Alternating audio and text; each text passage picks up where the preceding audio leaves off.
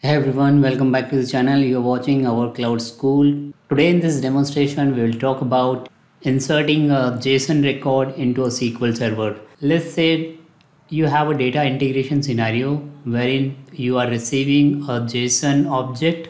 A JSON object contains a record and that record needs to be mapped to the SQL server, which means that whenever you receive a file, a JSON file, that needs to be inserted into SQL server. So how do you define this data integration requirement with Azure Data Factory? For the demonstration, I have this storage account container where I have a JSON file which has a record. Let's say this is a record which is coming into this storage account, and we want to pick up this and insert it into a SQL server. Now I have a SQL Server database created as in past service. The database is also created. The database name is DemoDB. I've connected to this database from my Azure Data Studio on my local machine. Now let's use the data factory to define this scenario. So I'll be creating a new pipeline. So I'll click new pipeline. That will open the canvas board. I'll use the copy data activity because I want to use or copy the data from the source location, which is storage account. In this case, as our database or the source record is of type JSON, so I do not have any data set which is of type JSON, but if you have, you can select that JSON type right here from this particular section. So let me create a new data set which will represent the JSON type of object.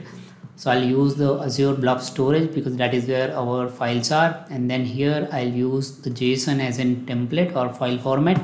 As soon as you link to this linked service, you should be able to connect to the storage account container, which is our input container, and in this container we have this single JSON file. That is what I'm going to use. You can also use multiple file. We know the approach. How do we do that from our previous demonstration? As we are pointing to a single file, so this option is going to be okay for us. Next, we have to define the sink, which is a target dataset, and as we know, the target dataset is a SQL server. Now, to define the target dataset, I'll use this plus option, and then after that, I'll use this Azure SQL database because our database is in Azure SQL. I'm going to use the dataset as an Azure SQL demo. And then link service, I'm going to use the same link service which we have created in our previous demonstration just to show you. It is trying to connect to the same SQL Server instance which I have opened here on my local machine, but it's using this username and this password, so it's using a basic SQL authentication. Let's test the connection just to make sure that we are still able to connect to the SQL Server. I'm going to cancel this link service because we have not made any changes in that. So link service is okay. Next, you can use this table name. So as of now, we do not have any specific table as such. So for now, I'm going to use this organization table. Sink is ready. Our database sink is ready, but currently it is pointing to organization table, and the structure of the organization table is totally different than the structure of the JSON record which we are looking for. So what I need to do is, what I'm looking for is right now, I'm looking for an option to auto create the table, right? So I would like to automatically create the table like this, and then for that I want to go to the, let's say, data set, which is this one, and here I want to edit this option and specify the name of the table. Let's call it as a record table. And what should happen now is a pipeline should copy the record from here, and it should basically automatically create this table based on the type of argument it has. So let's first of all review or preview the data which is there in the CSV just to make sure that we are able to read the data which is available. So it says that the data is in the array format. So let me go back to the CSV or the JSON source just to make sure that we are having the schema correctly. That's our schema.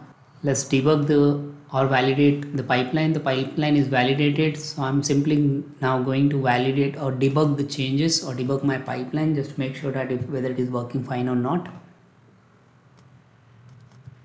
So the pipeline is successfully completed, and it has read one record, and it has created or written one record as well.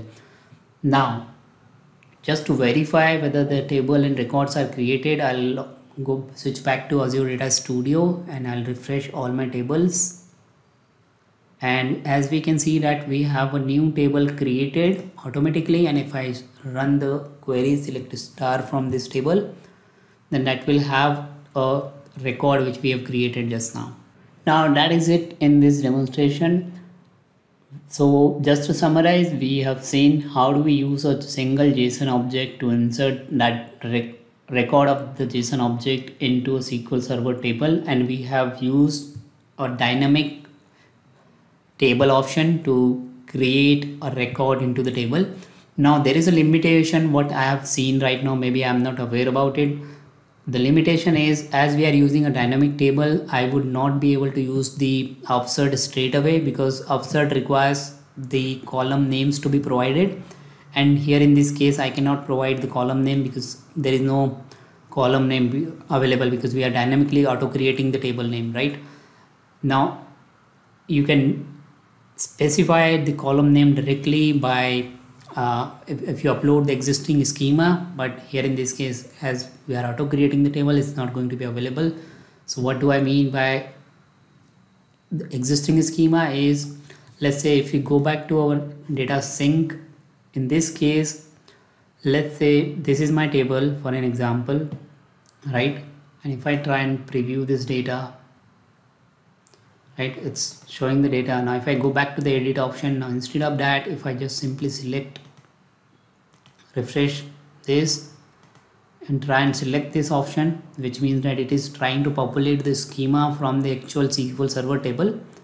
Now if I go back to the pipeline now this time, and if I try and refresh this, so what will happen is it will upload the column, it will fill in the column, and now if it will know that these are my column names which are available in this table, and on this I can specify the key column and your pipeline will work absolutely fine. So let me just validate the pipeline and we'll rerun again. So with the dynamic table creation, we were not able to use the upsert. Maybe I'm not aware about it, or as and when I'll find it, I'll show you how do we do that, but straight away I was not able to find it out how to use the upsert column, right, for the dynamic version. So if you have this static table already present, and if you are loading the schema of the table like we did in our schema, so that's our schema, that is what our schema was. Clear the schema, import the schema, that should basically import the schema. Yeah, that's the one.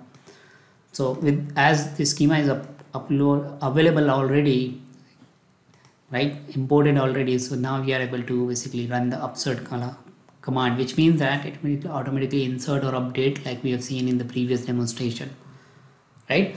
So that is it in this video. I hope you have found this useful and you would be able to use the JSON record to insert into a SQL Server. Thanks for watching it. See you in the next video.